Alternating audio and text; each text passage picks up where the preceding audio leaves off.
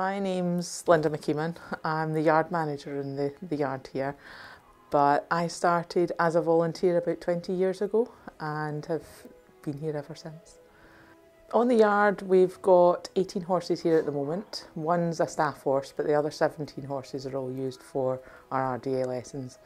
They come in various sizes from 12.2 right up to 17.2 for all the individual riders that we've got. So we've got young kids that come in, pre-nursery, school children, right up to our adults in the evenings, where we cater for everybody who has a disability, anybody who can benefit from coming to the RDA with riding, whether it be behavioural problems or physical problems, mental health problems, anything like that. They all find that they get a benefit from riding or just being around the horses. My name is Pauline Pitchford. I have been a volunteer for the RDA Glasgow group for about 2.5 years now. I started volunteering here because I'd always wanted to learn more about horses. I've loved them always, but as a kid I never had the chance to really learn to ride or do anything. So I got the opportunity to start volunteering here, and that was the first reason for me, was just to get to know horses and spend time with them. Like most volunteers, I started out in the yard, working, mucking out stables, learning to groom, learning the basics of tacking up, things like that. And then I started helping out in classes. And recently I've taken the next step, and I'm now a coach in training. So I'll be learning how to actually coach for the lessons as well. My daughter Rose is 11 and autistic, and I've been bringing her up to the yard for visits for most of the time that I've been volunteering here, occasionally, while she's been on the waiting list for lessons, which is fantastic. She loves it, but she loves coming up to visit the yard as well. She's very bouncy, very enthusiastic. Everyone gets hugs. Yeah, sometimes quite overly enthusiastic hugs, but everyone gets hugs with Rose. My name is Rose Springy Allen, and my age is 11 years old, and I basically love all things kawaii and cute and cat. We've got our 2 managers, and then the rest of the staff who are all here for teaching, preparing the horses, training up the volunteers, and generally doing anything and everything that's needing done round about the centre. I'm Erin. I'm a staff member here at the RDA. I started riding when I was 10 years old. I then became a volunteer, and now I'm a staff member. The thing I like about working with the horses is it calms me down. I have got autism, and it does calm my autism down. And it just gives me a good experience to work with different horses in the yard. When I come in at 8:30, I grab all the feeds out of the feed room, and I give all the feeds to the horses, then I do all the water buckets, grab our hats, and then we go up to the field, bring all the horses in. I think being around horses can help a lot of people for a lot of different reasons.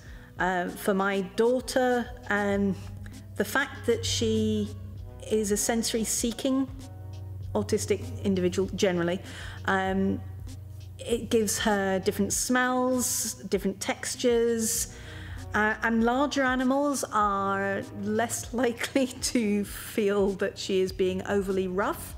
I mean, she's reminded to be gentle anyway, but the horses here are just so good. For other kids, it can be the confidence of being with an animal, like a horse, working with them. Riding is quite different from just walking with an animal or with a dog or having a cat purring on your lap. You feel like it's more of a partnership. Well, most of the time I just like the manes and like the patterns. Mostly the skewbolds are just amazing. Like Tara and Haribo. Oh, they're both amazing.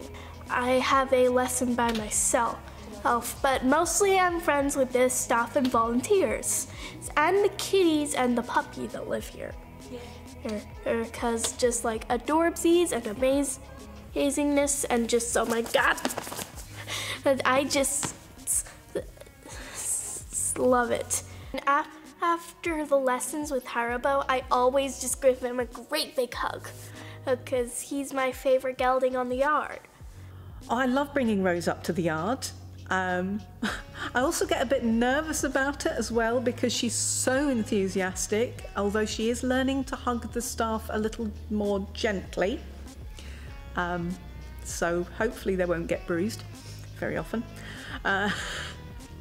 It's good that we share the interest, yes. That connection of talking about horse things.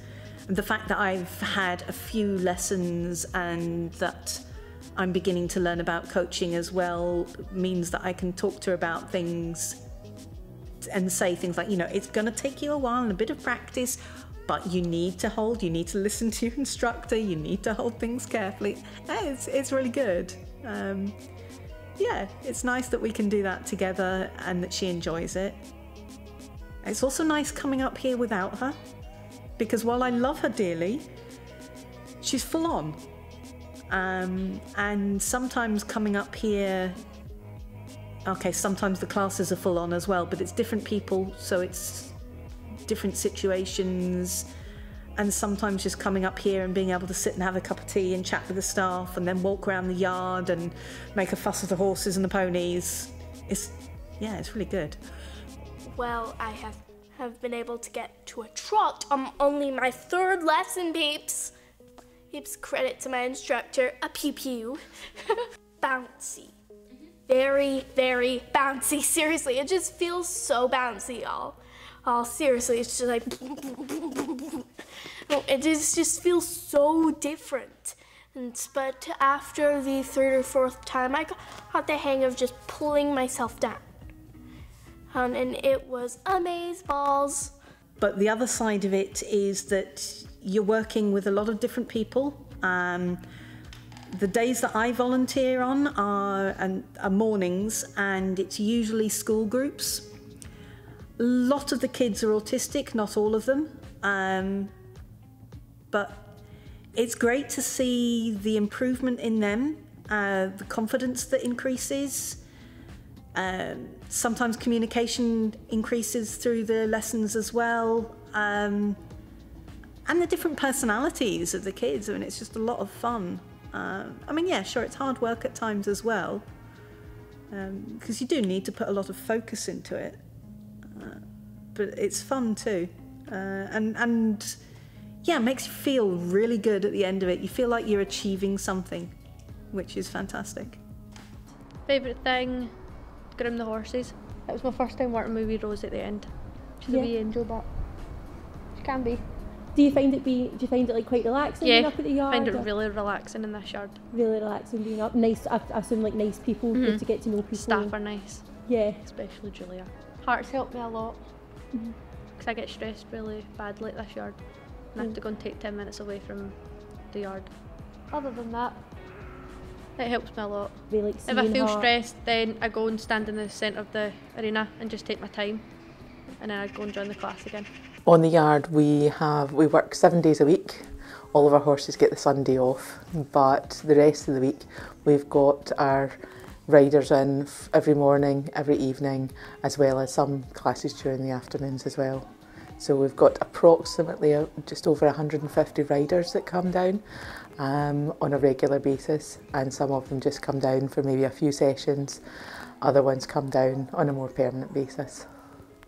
Each horse has got to, when we get them in, some are bought and some are on loan to us. It's really good for all the volunteers and the people who do give our horses on loan to us, because we don't have an initial outlay for those particular horses. But if we need to buy them, we need to do charity events to fundraise for them.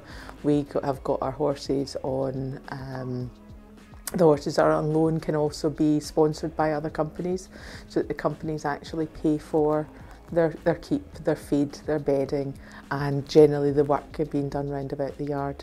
The Tully Allen Trail is a network of paths which is a great facility for ourselves. It's all weather so that we can get out and about. As long as there isn't snow and ice in the ground, we're out there. Even sometimes with some of the classes, they even like going out in the rain. Some of the volunteers aren't so keen, but we like to get the riders out as much as possible. So this Tully Allen Trail is fabulous. It's a wee network of paths just on our own property. It was initially developed approximately 20 years ago, so making it into a nature trail about the animals that are in the area, about the insects that are there, as well as having permanent ducks on the pond. They look very real, but they're not. Even the foxes try and eat them. But this nature trail, it allows kids that maybe are in a built-up area in the centre of town, because of their condition, they're maybe not allowed or not able to go out and go for long walks in the countryside or anything like that. Put them on a horse and it makes everywhere accessible for everybody. So they can go out, they can go around the pond, and it's a small area, but with the paths that we've developed in and out underneath the trees, round the ponds, we've managed to develop this so that they can go for about 20-25 minute walk just round on different pathways, and it's just lovely, especially when the sun's shining. It's great. And the Tully Allen Trail is quite cute. There's even a Loch Ness Monster. Yeah, there's like a village of Smurfs and a gnome and Tinkerbells. I ride once a week on a Monday just because it's an RDA class, and on the odd occasion, as today's my day off, I get to ride Hart on my day off. On my 3 days off, I am here. He's my little angel of a boy. It's helped me a lot. I get my confidence from all the horses. If I'm anxious, they get anxious. If I'm stressed, they get stressed. So with the horses, it also helps with behaviours. Some of our riders are very hyperactive, some are very quiet, some won't talk to people, but we've found that a lot of the time they will talk to their horse. They'll be telling them to walk on, they'll be telling them to stop and start. Even just thanking the horse at the end of it, it might be something that they don't do with in general, kind of round about the school or anything else. And we've found that it helps develop relationships as well. It's a great thing that they're coming in, they're doing something that they enjoy, and it's always easier for everybody. If you are doing something you enjoy, then it's so much easier. You feel it's more of a partnership when you're riding, and even when you're beginning to learn with a leader and a sidewalker, you have that sense of being connected with a horse that it's very difficult to describe, but it's a really wonderful thing. And I think an awful lot of people respond really well to that in different ways. I mean, yes, the smells are very uniquely horse, basically. And the sounds around a stable as well are quite unique. So yeah, it's just everything about it.